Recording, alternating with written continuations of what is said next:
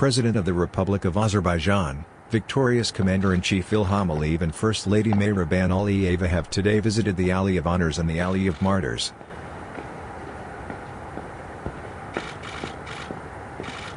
AZERTAC reports that the head of state addressed the nation at the Alley of Martyrs.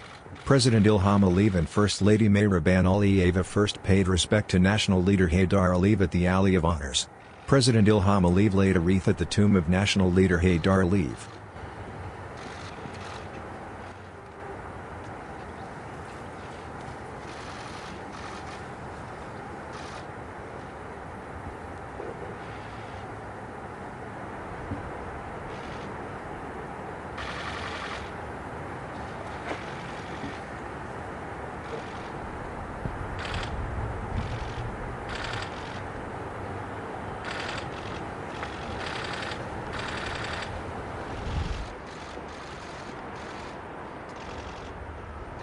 The head of state and his wife also paid tribute to prominent ophthalmologist, academician Mehriban Aliyeva.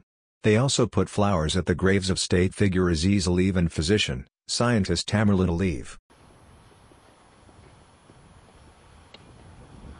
President Ilham Aliyev and First Lady Mehriban Aliyeva then visited the Alley of Martyrs. The head of state and the First Lady commemorated Azerbaijani heroes who gave their lives for the country's independence and territorial integrity, and put flowers at their graves. President Ilham Aliyev laid a wreath at the Eternal Flame Monument. The state anthem of Azerbaijan was played.